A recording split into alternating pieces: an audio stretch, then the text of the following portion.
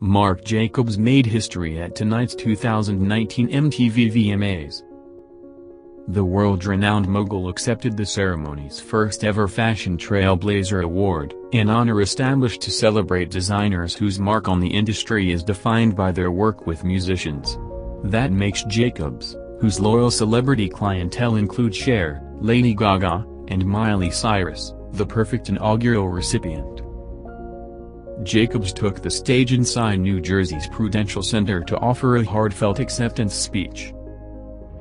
"From the moment I saw the Buggles video Killed the Radio Star, MTV taught me how to see music I listened to and love," he shared on stage in a pre-recorded video message.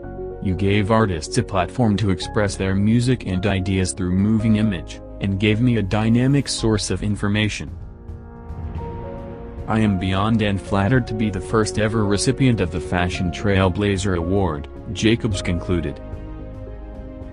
As for what's next from 56-year-old Jacobs, he recently recruited iconic supermodel Christy Turlington as the face of his fall 2019 campaign. After more than 2 decades away, Turlington made an epic return to New York Fashion Week this year at Jacobs' show.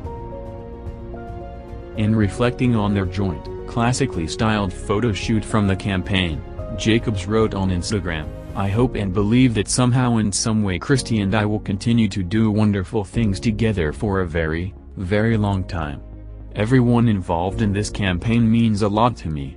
Some are newer relationships and some are much older ones. They are all important and I value each of them." The Fashion Trailblazer Award was created between MTV and the Council of Fashion Designers of America.